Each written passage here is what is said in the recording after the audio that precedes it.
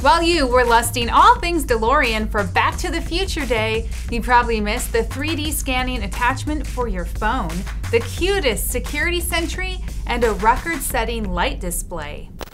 Welcome to In Case You Missed It, where our fondest high school tech memories involve wheeling a TV cart into class to watch a movie. Little did we know.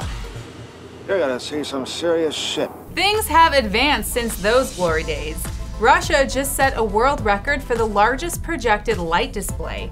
The Moscow International Festival Circle of Light opened with a 205,000 square foot animation of the nation's history projected onto its Ministry of Defense building.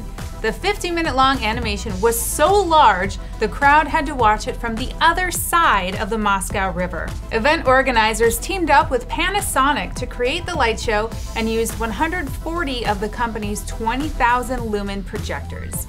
Just a bit of power needed to deal with that. 1.21 gigawatts! Tom, how am I going to generate that kind of power? It can't be done, can it? The cutest little security camera you've ever seen is up on Kickstarter, starting at about $230 US. Ulo the owl can go into alert mode for about a week without being charged, but can live stream for about 2 days until it needs to be plugged in. It can also take photos, which the owl winks for, come on, and you can customize its expression. When it needs a charge, your adorable owl gets sleepy, and I'm seriously in love a little bit. Is this weird? It's weird.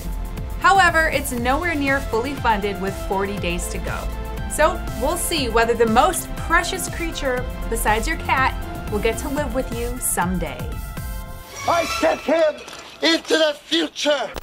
If you use a 3D printer, you may be looking into easier ways to get object models, and that's where 3 Australians come in. The EORA 3D pairs a green laser with your Apple or Android phone and an optional Bluetooth-powered turntable. The creators of the EORA say it has a 3 square foot workspace, takes about 5 minutes, and is precise up to 100 microns from a meter away. Once done, 3D files can be uploaded to 3D Hubs, Shapeways, and Sketchfab right from the app. Now if only they would work on that 3D cheese printer problem. They should have gone right to the source for that one. Take me away, I don't mind, but you better promise me you'll be back in time.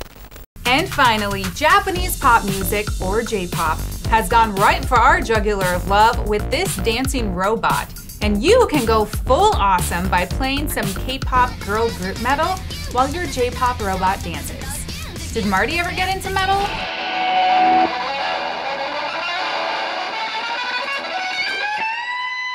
See you tomorrow!